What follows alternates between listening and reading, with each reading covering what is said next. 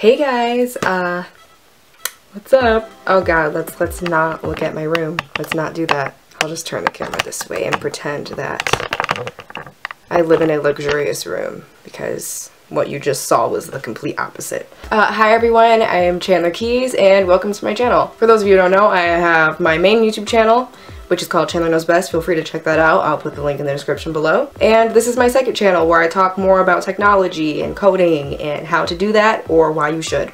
And today's video is going to be explaining what Java is, what it's used for, and why I personally think that it should be one of the first programming languages that you learn. I wanted to point out that there's a million programming languages. There's so many. Not literally a million, I don't know about all that, but there is plenty of programming languages and they each have different purposes or are used for different things. There's different reasons why they are used, and Java is the one that I have been learning a lot lately, and I just wanted to give you a little talk on that. So Java is used for a variety of things. It is used to build Android apps. It is built with Google's Android API. Java is also used to build web applications. Do not get web applications confused with websites. They're both kind of the same and then kind of not. Most websites are built with front-end languages like HTML, CSS, JavaScript. Web applications are more of what controls user interaction, I guess. They allow the user to perform actions, like user input on a website. I did see this thing on Stack Overflow that explained it quite well, and I will read that to you. Okay. Charlie says, a web application is a software program which a user accesses over an internal network or via the internet through a web browser. An example of one is the most widely used web applications is Google Docs. I know Gmail is one as well, which facilitates most of the capabilities of Microsoft Word. It's free and easy to use from any location. A website, on the other hand, is a collection of documents that are accessed via the internet through a web browser. Websites can also contain web applications, which allow visitors to complete online tasks such as search, view, buy, checkout, and pay. So it's almost like web applications are like the doing aspect of it. Boom.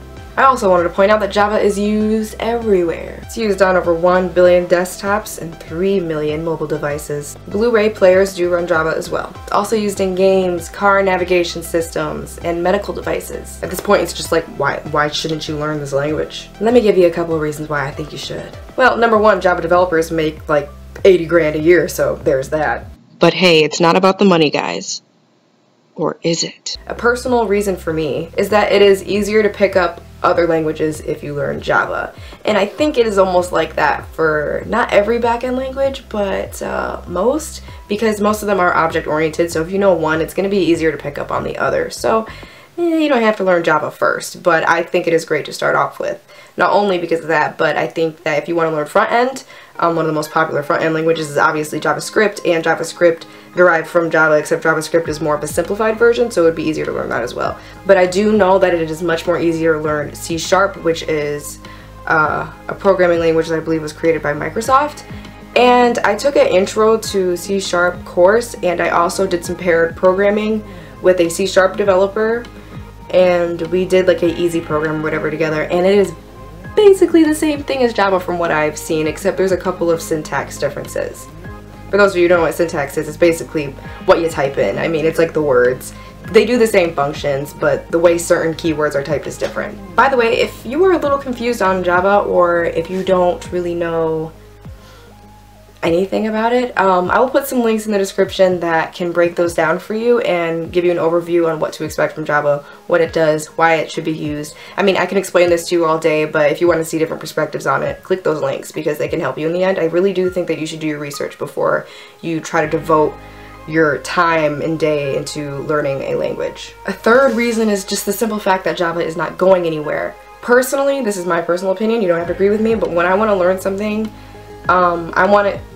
when I want to learn something and have a career in something, I want it to be something that's going to be used for a long time. I don't want to learn something that's outdated, and that's not going to happen to Java anytime soon.